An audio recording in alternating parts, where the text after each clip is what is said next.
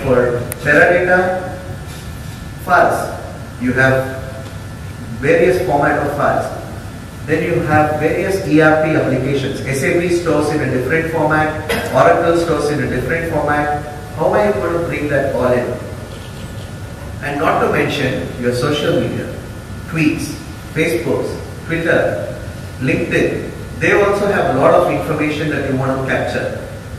And you bring that in. When you talk about this, you are having to write multiple lines of code to talk to various technologies and bring those data in, which is time consuming. And by the time you finish the pilot, the team realizes they have spent so much of time and effort, they are not getting any result.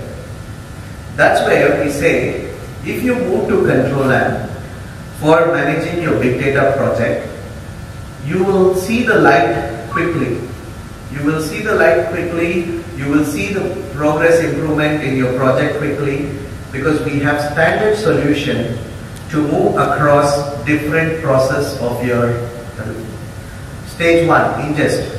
Control M can talk to any database, any ERP, any systems, read the data, load it into Hadoop. Control M has a built-in plugin to Hadoop to track to file system, copy data from your local hard disk NAS to Hadoop.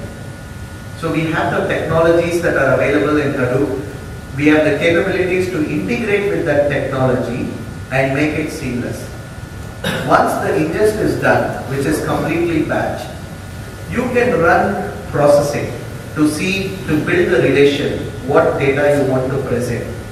Then you can store that in a separate database, make it available for the reporting tool. We partner through every stage to ensure you have a standard, consistent flow of data from various sources to your big data engine. How do we do it?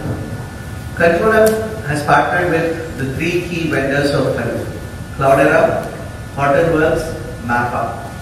In addition to this, we are certified to work on Hadoop Framework 2.x. Anyone who is offering Hadoop Framework 2.x, be it IBM Think Insights or Greenplum or Pivotal, we can integrate with that Hadoop environment and make it seamless to automate everything. And we have the job types for the technologies that are used in Hadoop: Tazos, Streaming, Spark, Impala, DistCP, HDFS commands, anything, any object you want to run on Hadoop, we have an integration for it. And most importantly, you can build the flow depending upon which sources you are reading into and where you are storing the data into Hadoop, how you process the data, and how you publish it to the reporting tool end to end. You can build it with the dependency flow, you can run it and monitor that everything is fine, and you can manage the jobs through the web interface for your Hadoop environment. It's no rocket science, it's no new technology, it's just that how Control M can easily integrate with various aspects, bring it under one console. Anyone can approve, you just easy. You just say that, hey, let me create a job and break it one. No need to approve in the test environment. Then operation will need to take care in the development. But we still have a control for them, the flow is still there. Then we allow them to create a flow in the test job. They create a flow and then check in our environment, make sure that it can start running. No need operation to create anything. If we teach the application starting learning about the GUI, but they just know how to create the form.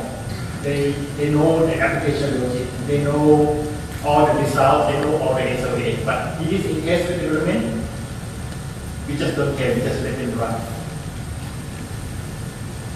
We can allow them to just check in. I mean, it is like if the old version we call upload, but the version 8 and 9 we call check in. To make sure that they can create a job and put it in container environment. Then it can run. I think that's about mine. To recap a bit, I start talking about the overview of the company.